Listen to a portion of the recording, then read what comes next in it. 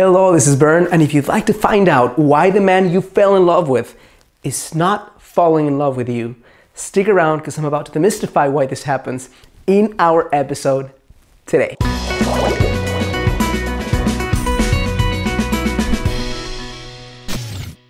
Hello, this is Bern. Welcome to your great LiveTV.com. Today is another edition of Get the Love You Crave, and I'm super excited to be sharing with you why the man you fell in love with, or the man you want, not in love with you. Here, there's so many reasons why this happens, and I see so many women suffer unnecessarily. But some of these reasons include a guy is not willing to commit, he doesn't want to commit, he's just having fun, he just came out of a painful relationship, he doesn't really feel aligned to you, you're not his type. So those are all a specific category that I'm not gonna talk about right now. I am going to focus on right now, what about when the guy is commitment minded, he's looking for a relationship, he finds you charming and attractive, and still he's not falling in love with you.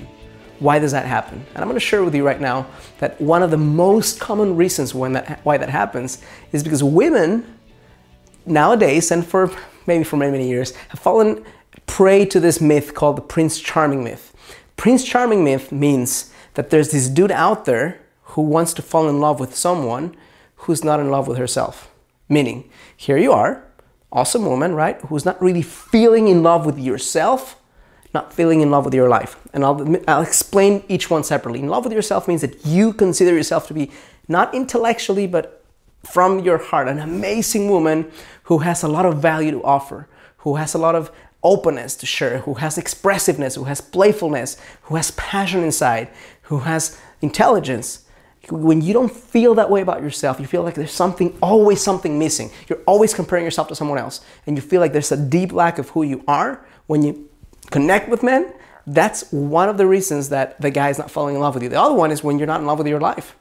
You are going about your life thinking that you could be so much more passionate about your work or change your job altogether, that you could have so much more deep and rich relationships with your family members, with your friends, and you're not creating them, that you could be contributing so much more and align yourself with a deeper calling or purpose, and you're not doing it.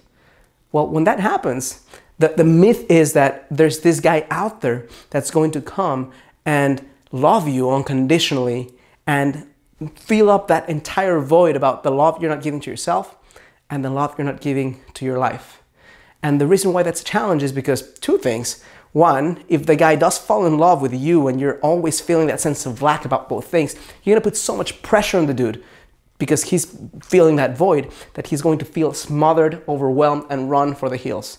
But the second reason is because it's incredibly unlikely that a human being that is of high caliber is going to fall in love with someone who's feeling a deep sense of lack in both her life and herself. So my suggestion to you would be super simple. If you want to turn this around, it's not as difficult as it seems.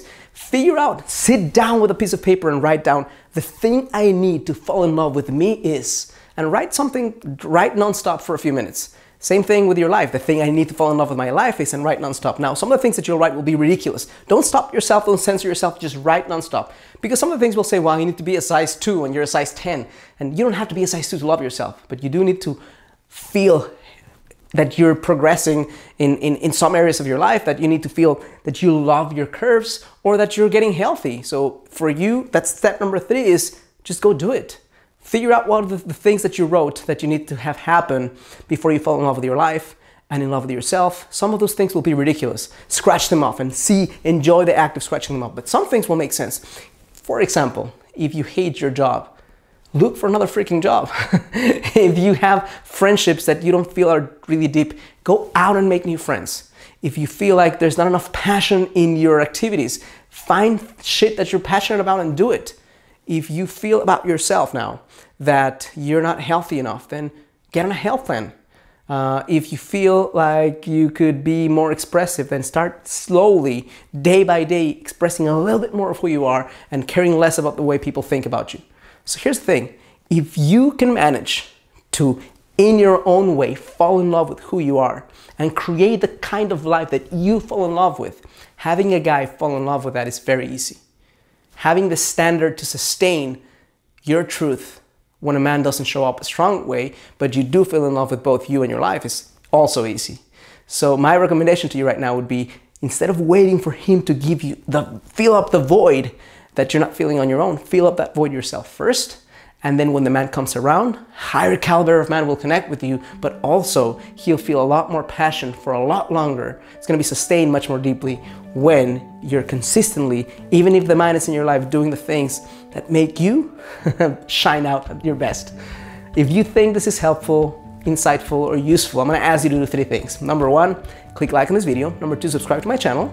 And number 3, on the description of this video, or on your link right here, somewhere in your screen is going to show, you're going to see a way for you to sign up to a free webinar that I'm hosting that's going to share with you how to find your soulmate in 90 days or less. Super powerful stuff, and it's absolutely free. If you have any questions for me, please write a comment on this video and ask anything, and I'll reply to you personally or create a video just for you. Thank you.